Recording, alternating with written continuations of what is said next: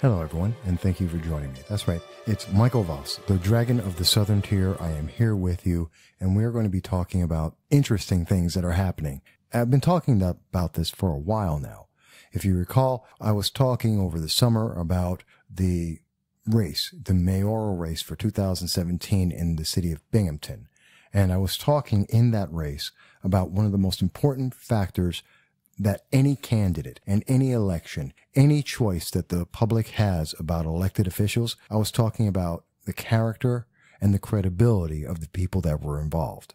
Now, in 2017 and the mayoral race in Binghamton, I was talking about Tariq Abdelazine and Mayor Rich David, mostly about Tariq Abdelazine and the fact that what he presented to the public was not what he was about, and that his programs, his support of the racism out of Black Lives Matters, his support of the radical far left, far outweighed and was far hidden from the public. And this is a problem. This is a major problem. As it wound up, many in the public agreed. Not just because Citizen Action is a splinter far left organization and is not supported in the city of Binghamton, in the county of Broome, or in the New York 22nd District, but because beyond that, people were able to recognize that Mr. Abdelazine was once again changing his story to try and suit and to sell himself to voters. That is my opinion of it. And I believe that it was shown and proven by the fact that he lost again. He also had run previously for Broome County executive, and he lost that race as well by about the same margin, roughly 2-1, because the public rejected the goals and ideas of Citizen Action, which Mr. Abdelazine promoted. And he tried to hide that, except he had his moments, like in the second mayoral debate, which, if you heard my coverage with the SUNY Broome Republicans, we discussed it there. It was very apparent for everyone to be able to see, as he called the city of Binghamton racist, a view that he agrees with, along with Black Lives Matters, that people are racist. Views of the fact that people who are cleaning their neighborhoods are inherently racist if they happen to be white, and that if they happen to be black, they have a right to destroy their neighborhoods, destroy their rental properties because they're black and the owner is presumably not. These are the ideals that Citizen Action promoted. And it's this character, this willingness to accept the worst of people and yet go out in the public when there's a camera on and to not divulge that this is your belief, to go out and to actively hide this from the public, to basically play two different sides of the game, to talk out of both sides of your mouth, as the saying goes. Well, that's what we see. But we see this in politics beyond just this one race. I believe that was endemic and a perfect example of what we're seeing nationally. Now let's go back to 2016, the presidential race. The Democratic Party got caught.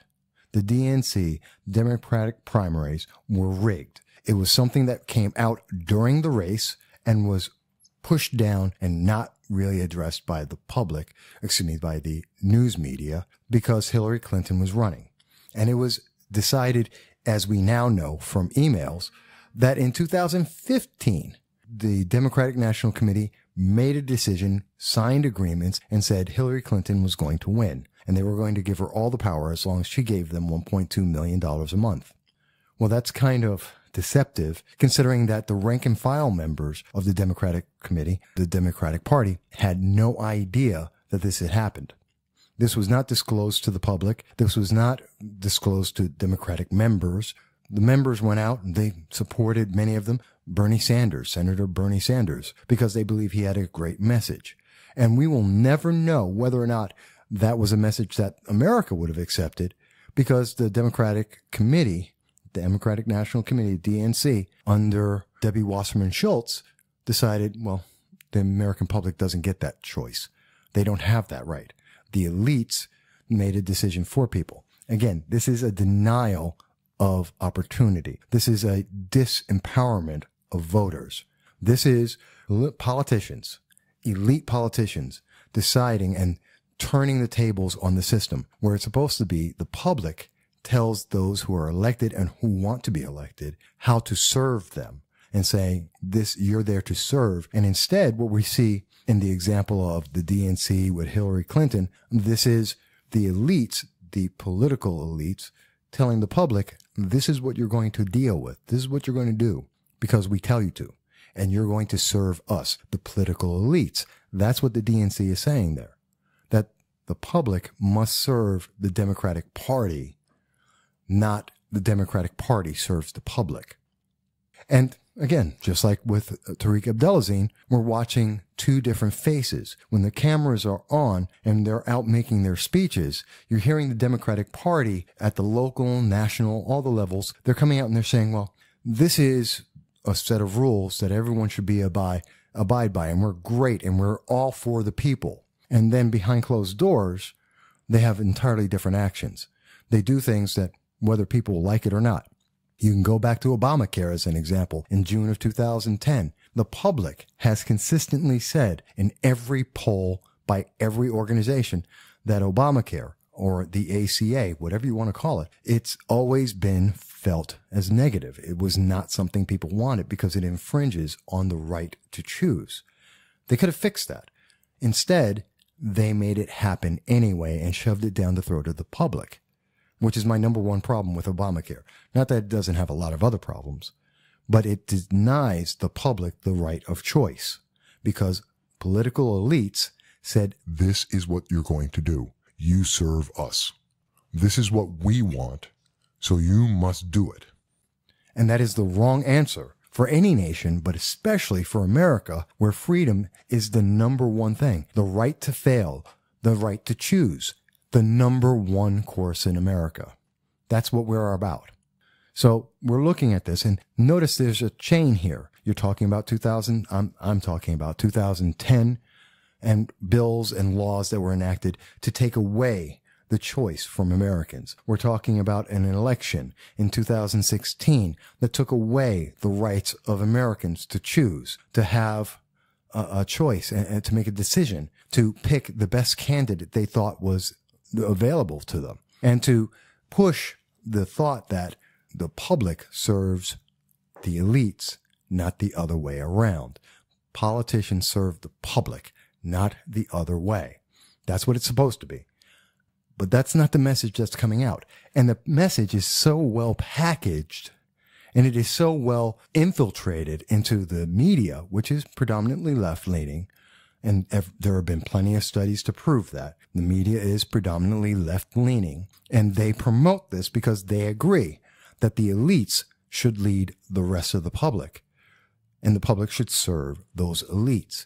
And so they push out that message, which is why we didn't hear about the DNC rigging the primaries. Even though it was proven fact, there were emails we had even back then that said this was a fact. And matter of fact, once it was irrefutably proven, Debbie Wasserman Schultz, who was the president of the Democratic National Committee, resigned. And on the same day, about an hour and a half later, she was hired by the Hillary Clinton campaign. I can't tell you how much more favoritism you need to show that there was something being done wrong. She gets fired from her job in the DNC because she did the wrong thing and favored one candidate over another and was hired by the campaign she was helping. Do you think one hand washed the others? But again, this is the elites taking care of each other, and the public, well, they'll just deal with it. That's the message that's coming out there. Now, when I say these things, and I'm looking at this, so we're talking about a law that was enacted. We're talking about a presidential race that was rigged. We're talking about a local race with mayor where people were denied and deceived, in my opinion. Then what does that sum up to? Well, look at what's the latest thing. And the latest thing is Roy Moore, who's running for the Senate in Alabama, and Senator Al Franken. And this is huge. This is huge. You've probably seen this on Facebook. You've seen it on the TV. But what have you really seen? Because it's very interesting to see what is actually happening there. For the last week, you've heard a lot about Roy Moore, that he's a horrible individual, that he has been accused of doing horrible things, sexual assaults, He has an accusation which go back years. And these are all, and every one of the individuals, according to reports that I've seen on this, every single individual, every woman who's accused him from the past of having allegedly done sexual assault is a member of the Democratic Party, is working for the DNC and or Hillary Clinton. Every single individual so far, according to the reports I've seen.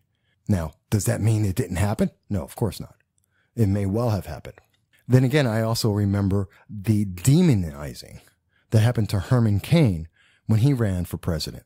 It was so bad, and he was so horribly demonized. He was leading the Republican race to run for president, and he had to retract and leave that race, the presidential race.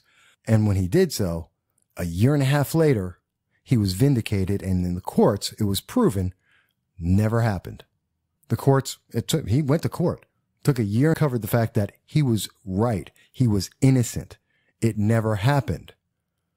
But they made sure it was headline news that he was accused. And the accusation was enough for him to lose the ability to run for president. We saw the media lose their minds on a decades-old conversation, private conversation of President Trump before he became president in a locker room.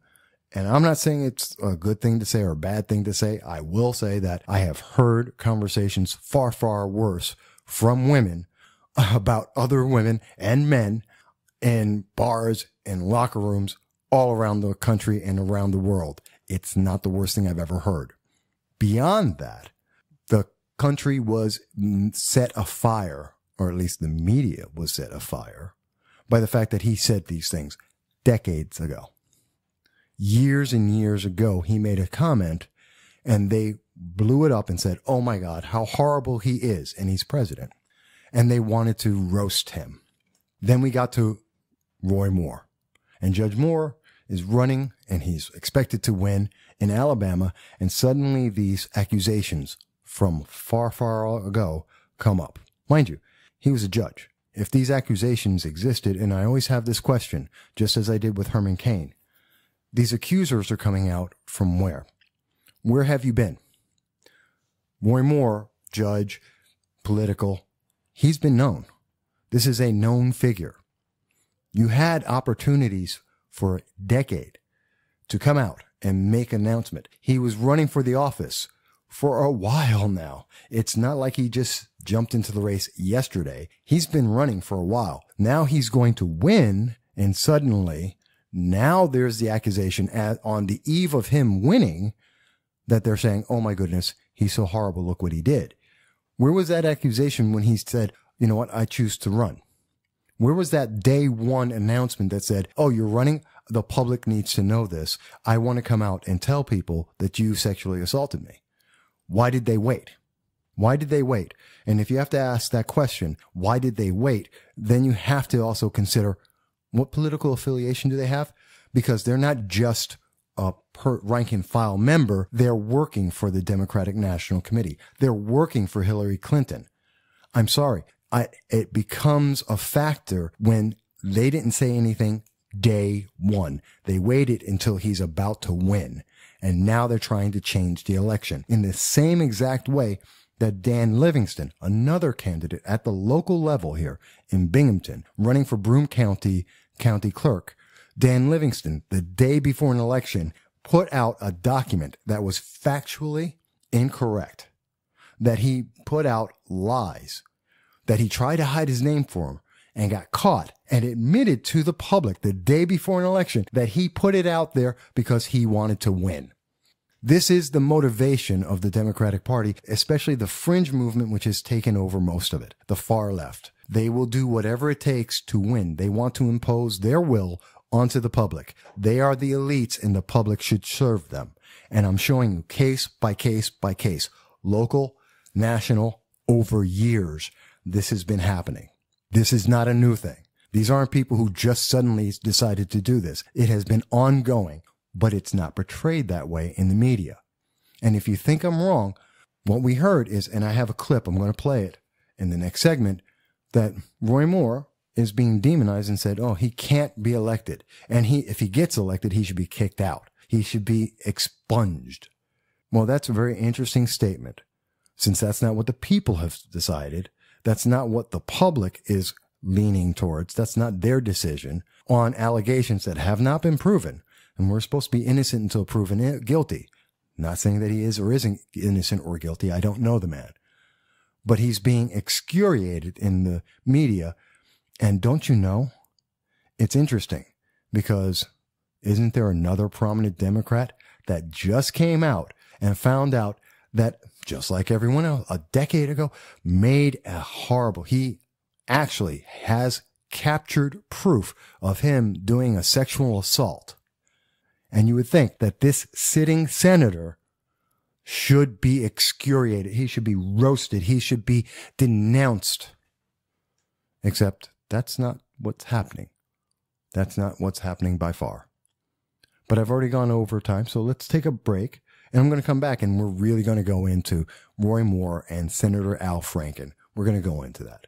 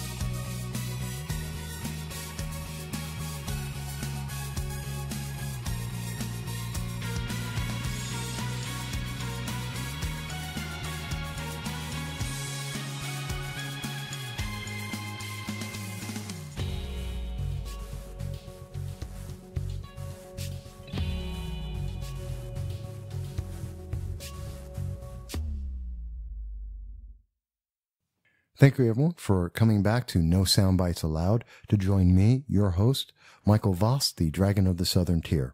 And I was just leading in the last segment, basically setting the groundwork about what we're going to talk about, which is Roy Moore and, more importantly, Senator Al Franken, and to describe and to detail the deception that is happening to the public, the disservice that is happening to the public, because we're watching the Democratic Party play two sides of a coin, and neither side is to the advantage of the public. That's right.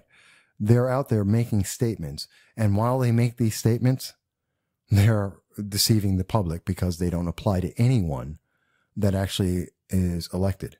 The Democratic Party is protecting itself, and the public just has to deal with the aftermath.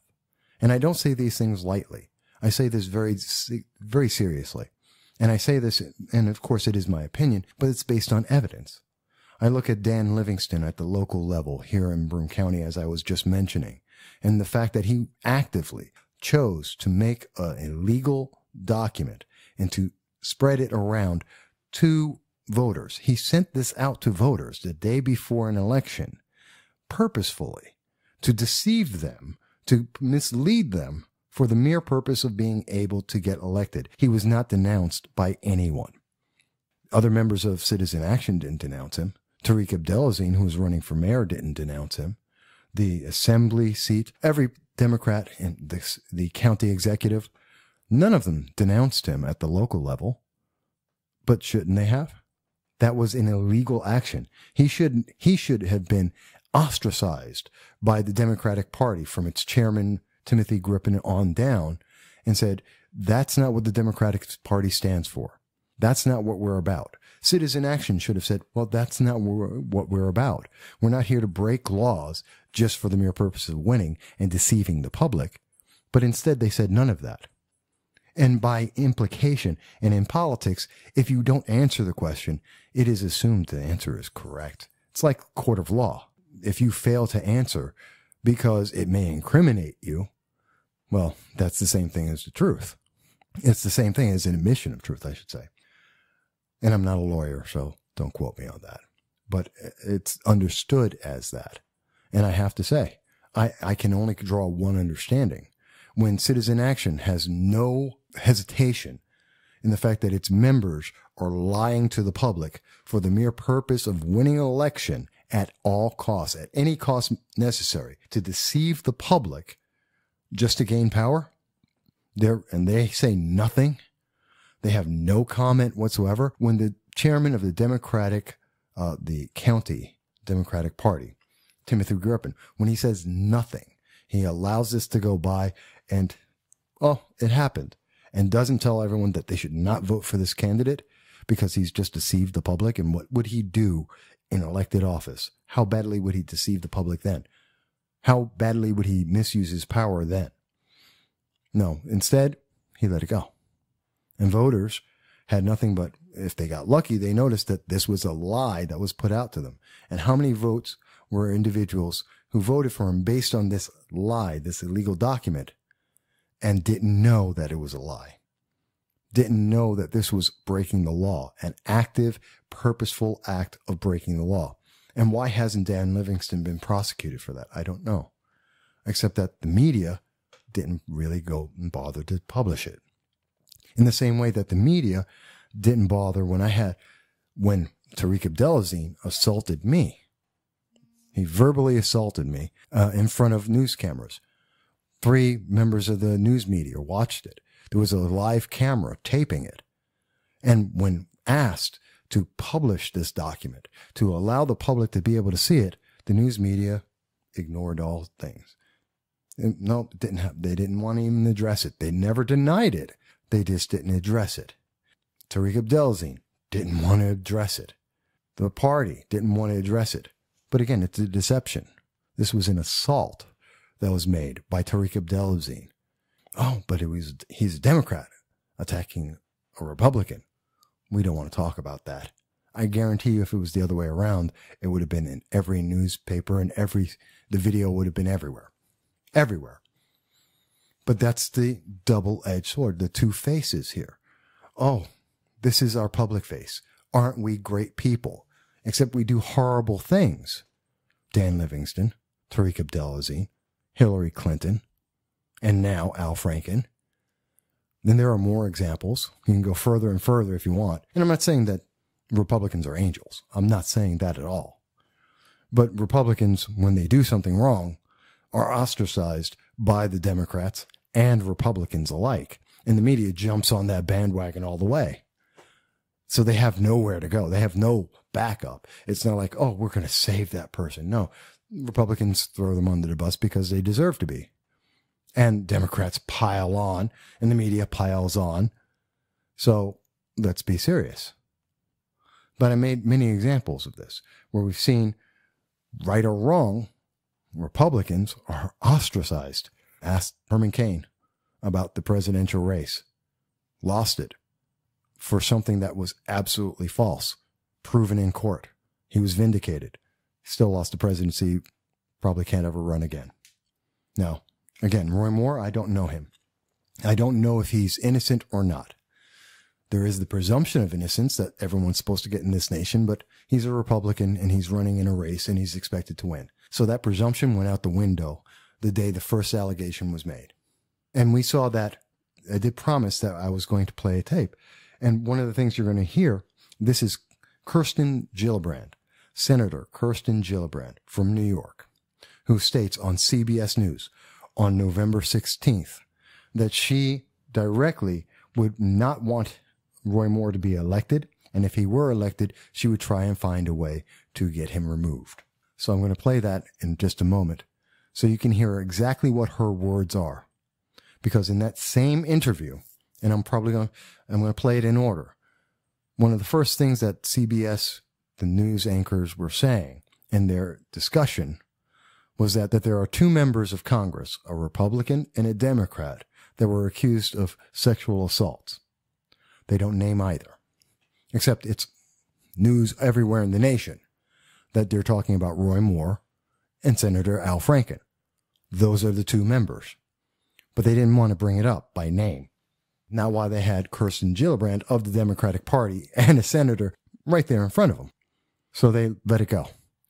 That's strange because they have no problem saying Roy Moore, sexual assault for a week now. Constantly. But they get a Democrat on at the same time that there's a Democrat who's done sexual assault, and they don't want to talk about that. And they never bring up the fact that there is a sitting senator who's been accused of sexual assault. And does Senator Kirsten Gillibrand want to see that individual removed as well? Never comes up. Again, that was on CBS News, November 16th with Kirsten Gillibrand. Here's what she had to say, and I'm going to play that for you. Congresswoman Spear testified the other day that there are two current members of Congress, one Democrat and Republican, who have engaged in this kind of behavior, but she did not name them. Do you think they should be named? Well, that's up to the survivors. A survivor might not want to have to be in the middle of a story for the next X number of months. She might want to continue with her career. She might not want to be discriminated against or somehow retaliated against. So the way I've written my bill is to make sure the survivor has the choice about whether or not she wants to take the issue public or he, because right now they don't even have that option. They have to actually sign an agreement to not disclose what happened to them. Mitch McConnell and others have floated the idea of having Jeff Sessions serve as a write-in candidate for his old seat in the Senate. Let me ask you whether or not you would agree with that. Would you support that? And if it were between Jeff Sessions and Roy Moore, who would you rather serve with in the Senate? Well, there's a great candidate who's running on the Democratic line who I support. But from a Republican standpoint, because obviously we know that the Republican is the front runner there. If I had to choose a Republican write-in, I would pick Luther Strange. So you are not in favor of Jeff Sessions serving as a write-in? I just gave you my answer. Okay. If Senator Moore is elected, do you think he should be seated? No, I would vote against him being seated, actually. All right. I found that to be very interesting. Again, she would get rid of Roy Moore, who has been accused without proof by individuals whose motives are questionable. Members of the Democratic Party, members of Hillary Clinton's campaign, individuals who work for the Democratic Party, and decades later. So there's no proof. There's their word, and I'm not saying that they're lying, but that's their word. And then there's, on the other end, there's the fact, the photographic evidence, and the admission by Senator Al Franken of sexual assault. And there have been other claims that have come out since about Senator Franken and sexual assault. But yet, no one's asking, and Democrats are walking back very carefully, anything to say about Al Franken needs to be removed. Why not? It's a serious question. If the rules are that you have been accused and therefore you should be removed from office, how does Al Franken get to walk away from that? That's what they did to Herman Cain. He was accused. He had to leave the presidential race, even though he was leading at the time, and he was destroyed. They're saying Roy Moore should not be allowed to run, and if he runs, he should lose, and if he gets in and he wins, he should be removed from office because he's accused of a sexual assault. Not proven, not guilty, accused. Okay? Okay, if the accusation is all it takes to make someone lose an office, to remove them from the seat, regardless of whether voters want that individual or not, literally, the power of the people to vote for whomever they want. There is nothing in any part of the Constitution that says if the public votes this person in, they cannot have that person serve unless they've literally violated laws or committed treason. There's really nothing that stops them. You can vote anyone in. If that's the case, they're disavowing the power of the voters before the voters even get a chance to make their vote. And they are planning every option possible to disenfranchise the voters and to remove this individual that they don't like based on an accusation. How can a sitting senator who is proven, it's not an accusation, it is proven fact that he has committed sexual assault. The very same Democrats, Kirsten Gillibrand, who wants to be considered a champion of women's rights and fighting against sexual assault, how can she sit there and not actively demand that Senator Al Franken be removed from office? And she's not the only one. She is far from the only one. But before I go any further, and I'm going to give you proof of this, and I want you to think, if this is what they do when they are confronted with someone saying, here are your rules, the set of rules you established, we're using them in the same exact circumstance, if not stronger, and rather than deal with the consequences and actually say, well, these are the rules, we live by them, we die by them, these are the rules. They're saying, No, the rules don't apply to us. We are elites. We're the Democratic Party. It doesn't apply. It applies to everyone else. that should terrify every single person out there, whether you're a Democrat, a Libertarian, a Conservative, a Republican. The fact that we have a party that believes they are above the law and that they can dictate to the public how the law should be applied should terrify everyone in America. It's a direction that is terrifying. But we're going to take a break, and I'm going to come back with some proof of what I'm talking about.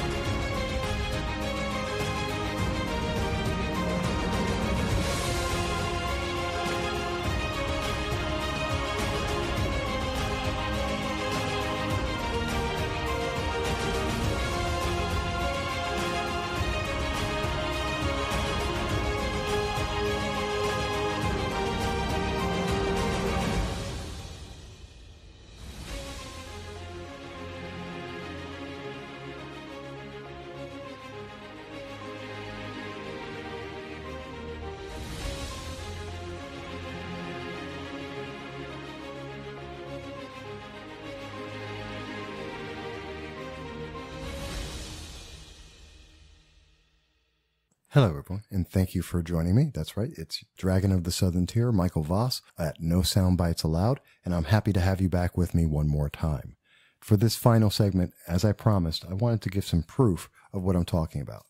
And we can do that to show you how right now the Democratic Party is actively looking at themselves as elites and the public as servants to them. That there are two separate sets of rules. Actually, there's a set of rules for the Democratic elites and the rank and file of everyone else. But there's also a set of rules for Republicans and Democrats. And they're not the same. They're very separate rules. Because you got to hate a Republican for the very same things that you should love a Democrat for. And let me explain. Anyone who ever makes a donation Doesn't matter to which party, doesn't matter to which campaign or any kind of political donation. The purpose of that donation is to advance a cause. If you're making a donation to the Libertarians, you want to see the Libertarian values advanced. If you're making a donation to the Democratic Party, Republican Party, any party, you want to see the ideals and goals of that group to grow and advance. That's why you make the donation. So that could be electing a candidate or trying to pass a bill. Doesn't matter. It's the same thing. You're trying to advance an agenda. That's why you're giving them the money, to be able to promote that agenda and hopefully get it passed, to get that enacted. It's fine. That's standard. That's what the system is. And it's always been that way. And everyone has access to it. That's fine. I have no complaint about that. What I do have is when we see hypocrisy about that. When a candidate, as an example, Hillary Clinton with Norman Sue. Norman Sue was a convicted criminal for embezzlement who was a bundler for the Hillary Clinton campaign in 2012, and he had amassed about $400,000 for the Hillary Clinton campaign. I think it was at least $250,000, may have been $400,000. And he had given it to her, even though he was an active fugitive of the law and was arrested because he got a picture taken with Hillary Clinton, and that led the authorities to say, hey, wait a minute, this is a fugitive. We've been looking for this guy so we could arrest him. He got arrested, and Hillary Clinton was faced with the question of what to do with the money. She kept it. She kept it so that she could run for president. That's ill-gotten gains. It's money from a criminal, an active fugitive of the law. You would think she would get rid of that money, to donate it, to give it back to the people who were misled by this criminal. No, she kept it. That was her goal. She wanted to keep the money. Let's think about something more recent, not 2012. What about currently? Well, we see that Senator Al Franken, being the good Democrat that he is, has taken the money that the public gave to him to advance the Democratic cause, and he's used that money to help different campaigns. In particular, Senator Kirsten Gillibrand, and also smaller candidate for the New York 22nd race, Anthony Brindisi, an assemblyman from up in Utica. And in particular, Mr. Brindisi received $1,500 from Senator Al Franken to help support his campaign. His local race in New York was being supported by Al Franken in the Midwest.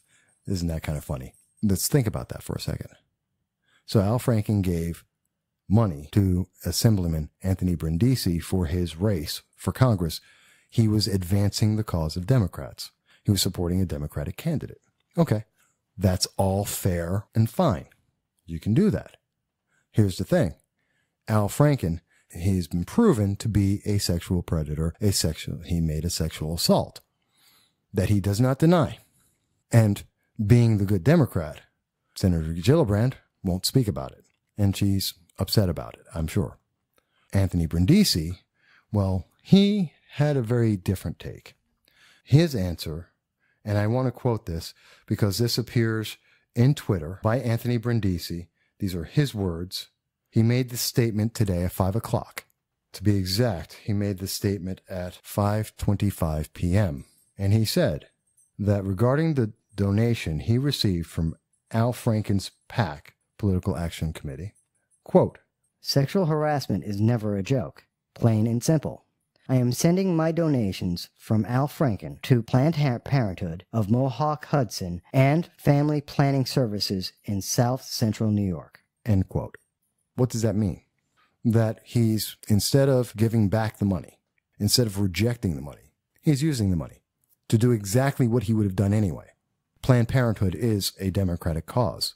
It's one of their major supporters, and they support it mutually. Kind of like Tariq Abdel-Azim with Citizen Action and Black Lives Matters. He supports them, they support him. Same thing. So Al Franken supports Anthony Brindisi. Anthony Brindisi is returning the support to the Democratic Party, to Planned Parenthood.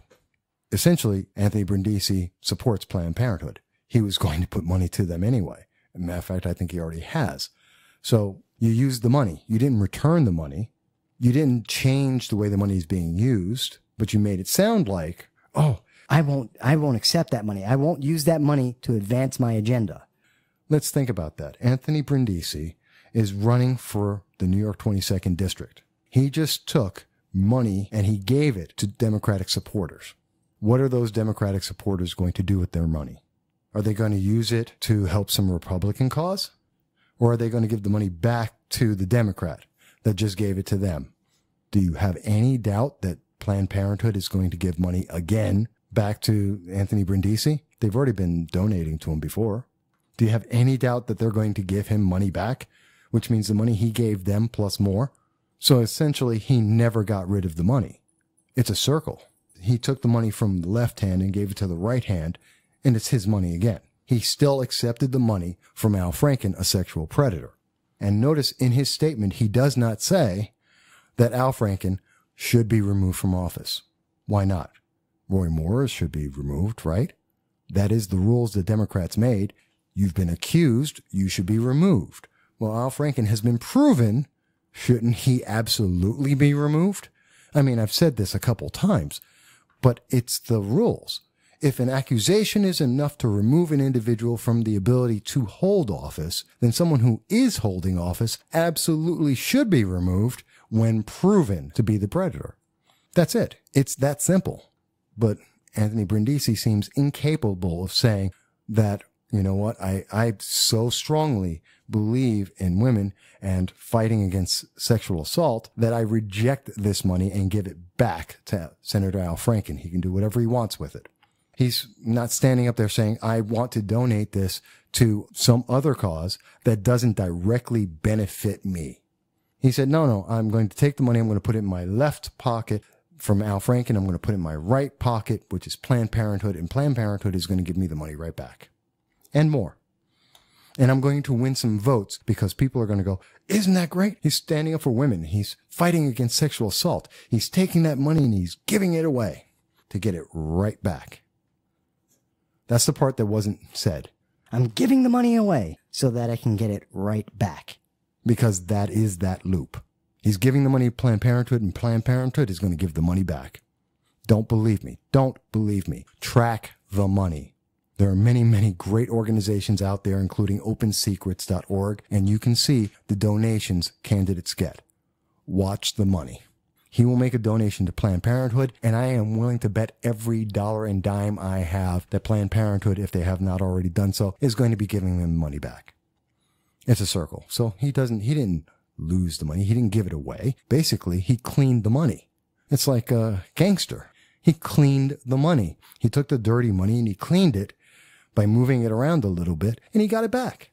And he got the goodwill of, I'm fighting sexual assault. Except he isn't.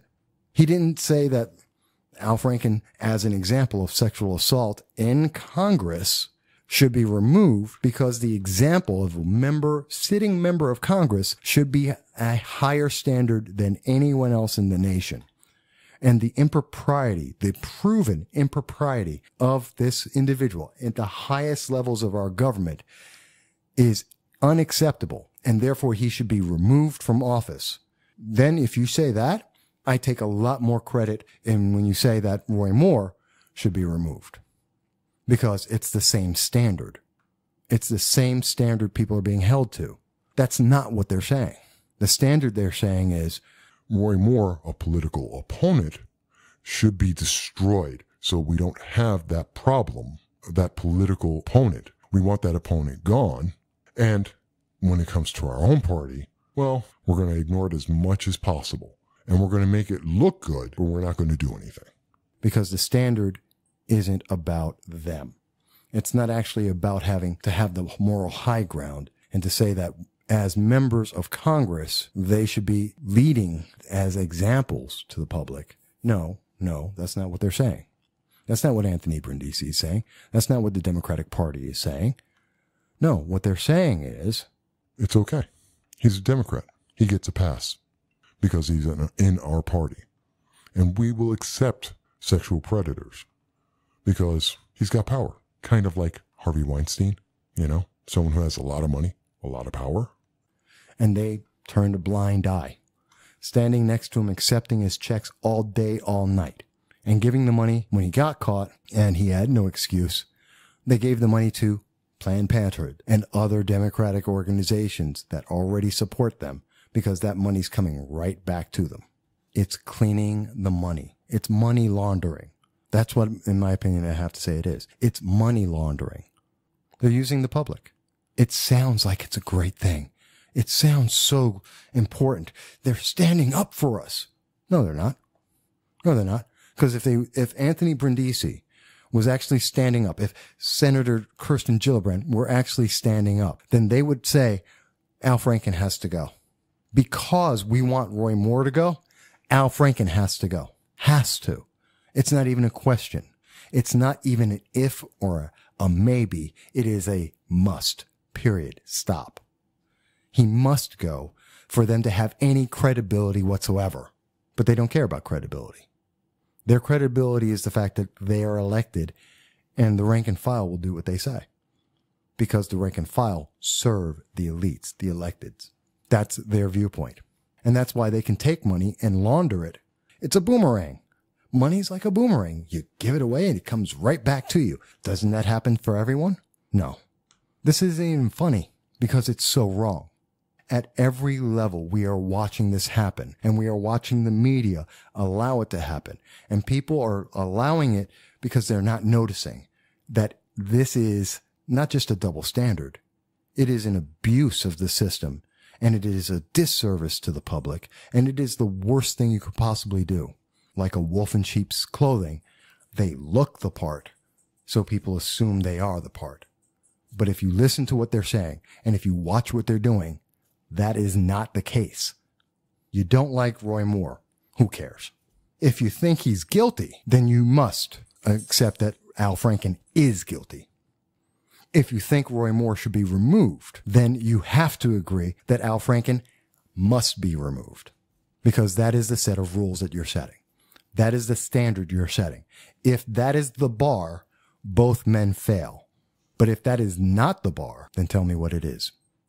Because what's being said right now is not that. It is a preservation of power and using people's emotions to get it done. We've seen it happen with Obamacare. We've seen it with the SAFE Act and gun registration restriction legislation. And we're watching it happen right now with sexual assault. Because if you really wanted to do something, you wouldn't put it where it's coming right back to you. Don't give it to Planned Parenthood. Give it to an organization that will never, ever give a dime to any political candidate or organization. Or give it back to Al Franken. Or donate it to the IRS to pay down the national debt. Do any of those things. But don't give it to a dedicated Democratic stronghold organization that's going to give you the money right back. Because that is a deception and a lie. But this is my opinion. And I am the dragon of the Southern Tier. And I am spouting fire. I hope this controversial subject has made you think. You don't have to agree with me. I never asked for that. But I want you to come to your own conclusion. Think about it. Tell me where I'm wrong. Tell me how I'm wrong. Let's have that discussion without 30-second sound bites and without deception. Let's really talk about this. I thank you, and I hope to see you again at No Sound Bites Allowed.